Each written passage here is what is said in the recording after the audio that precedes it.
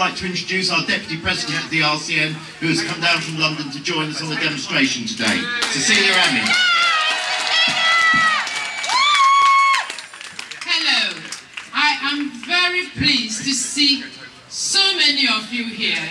We have a common cause, and that cause is to serve the NHS, keep it national, and say no to postcode pay.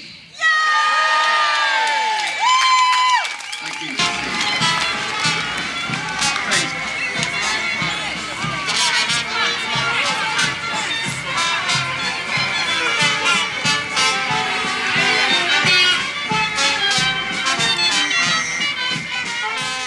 We're not here to accept austerity. We're not here to accept poverty. We're not here to accept the destruction of the fundamental basics of our society: the National Health Service, education and welfare benefits and pensions.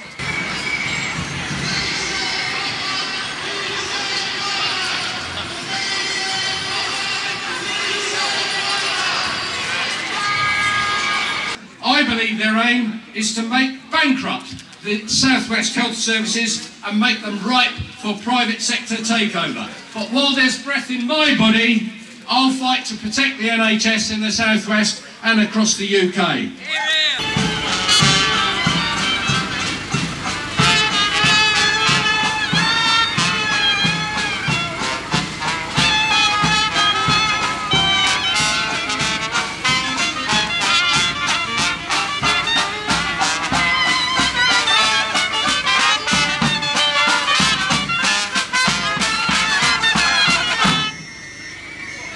If you are in a department and ward, large or small, that hasn't had a meeting to discuss resistance, call one.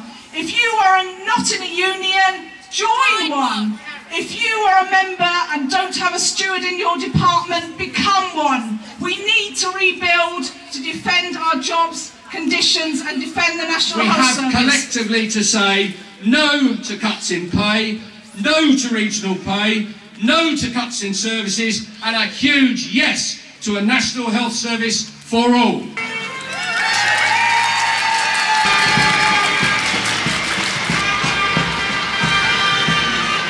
So what are we supposed to believe? That a physiotherapist in Bristol is worth less than one in Birmingham?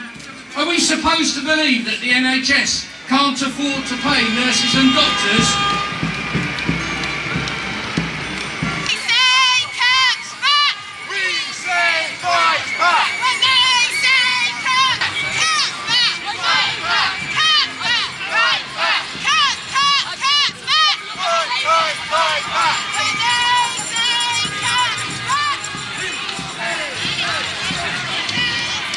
I also bring solidarity greetings from PCS, the Civil Service Trade Union.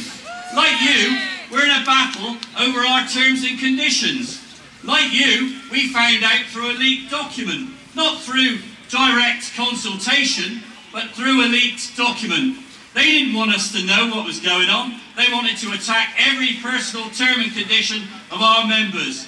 We are not happy with that situation. We are balloting for strike action in the new year, and we will take up that fight and pursue it to the bitter end. Join together, let's defeat what they're trying to impose on health workers in this country, because today it will be the South West, but tomorrow it will be the entire country. Thank you very much.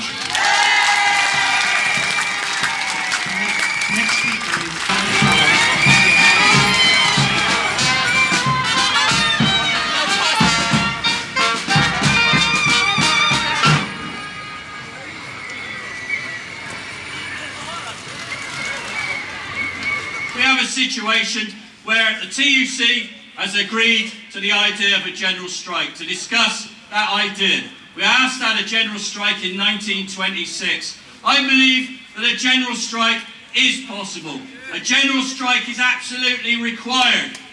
I call on you to go back to campaign in your workplaces, communities and organisations to make the living reality of a 24-hour general strike, because that would bring the government to its knees and it would allow us to fight back and to push away these attacks and these cuts. Join us in Bristol and District Anti-Cuts Alliance. Join us in PCS in our fight, but our fight is your fight. We'll be with you to defend the NHS because it's ours and not theirs. Thank you very much. Really good day, and I really hope we see off this one.